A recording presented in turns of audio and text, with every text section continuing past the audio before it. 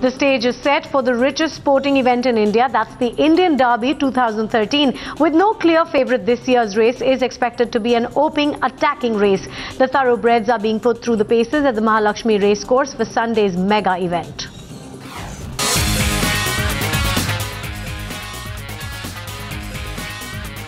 The stage is set for the richest and the most prestigious sporting event in the country, the signature Indian Derby 2013.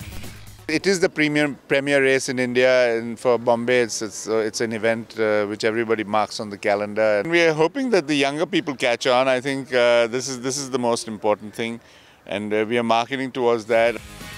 The country's top colts and fillies are being put through the grind at the Mahalakshmi racecourse in what's expected to be the closest race in many years.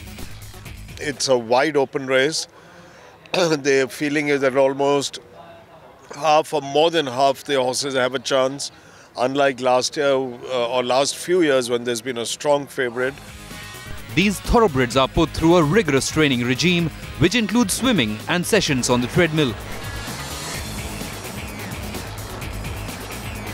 Internationally, people use the treadmill as a training tool. I use it for both therapeutic and training. We use it for diagnostics too. The training has become very scientific in the sense the feeding has changed a lot.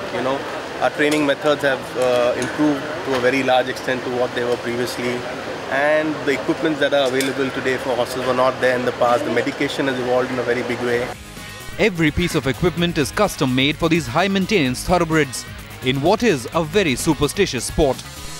Yes, unfortunately so, for a vast number of owners specifically. They wear their lucky suit, their lucky tie, their lucky shoe.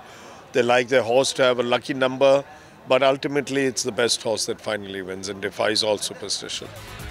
Not just in training, these horses are also being pampered and groomed to give their best and look their best in the Indian Derby this Sunday. In Mumbai, Shobhit Mittal for Times Now.